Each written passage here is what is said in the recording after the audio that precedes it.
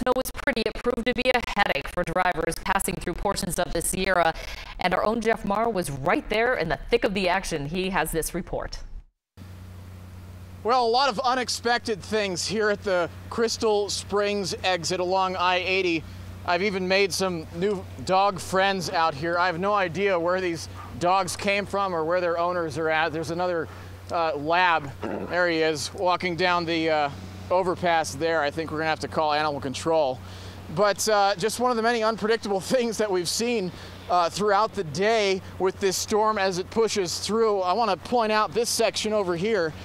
This is where we saw 4 semi-trucks in 1 hour get stranded, basically. They were sliding, they were unable to get across Crystal Springs Road to head back down I-80 west. So a specialized heavy-duty Caltrans truck had to push them through. That's just an example of what happens when you have drivers coming through without snow chains, and that's why the snow chains were a requirement. We're also going to show you some video of what it was like as we were driving up here. A lot of snow and slush mix created these rifts along the highway that were very dangerous, could easily send your vehicle into the concrete barrier if you weren't careful. That's why snowplows stayed busy throughout the entire morning getting this section clear. Now, I was able to do some sledding myself up here. I kind of found a hill that I don't think anyone even expected to see. Of course, getting down the sledding hill was a lot easier than going back up. I was slipping and sliding along the way.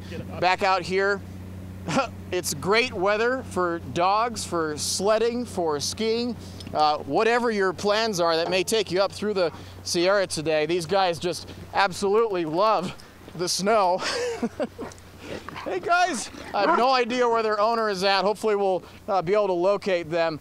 But back to the roads, just keep in mind, snowplows are going to be busy all throughout the night trying to clear the way. Make sure you take it slow. And of course, chains are a good idea. Those semi-trucks being stuck, that was evidence of that. For now, we're along 80. Jeff Maher, News 10. Well, Jeff was a very busy guy because not only doing some sledding, but also caring for those dogs. Love the snow, yeah. Well, Jeff and his photographer Mark Willis led both of those dogs away from that dangerous spot along I-80 where they could have gotten hit by a lot of those passing cars, as you saw earlier, and took them to a nearby neighborhood where the dogs recognized their surroundings and ran right back home. Hopefully a little warmer right now as well.